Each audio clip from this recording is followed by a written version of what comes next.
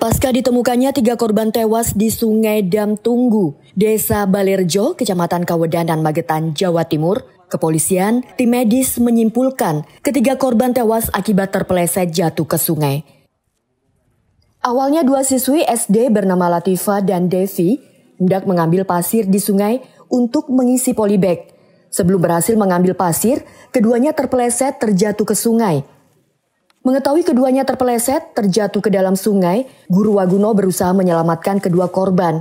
Akan tetapi upaya itu gagal dilakukan. Waguno justru ikut tenggelam ke dasar sungai.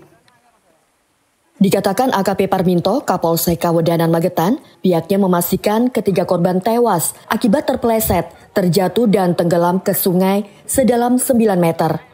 Hasil visum petugas tak ada tanda-tanda penganiayaan di tubuh korban. Pihak keluarga sudah menerima peristiwa ini dan menganggap peristiwa ini merupakan musibah.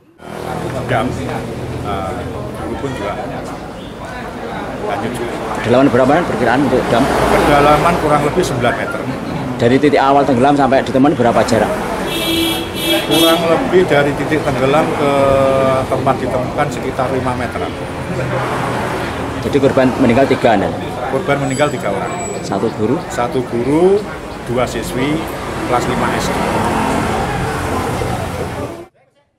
Dari Magetan, Tim Liputan Garda TV.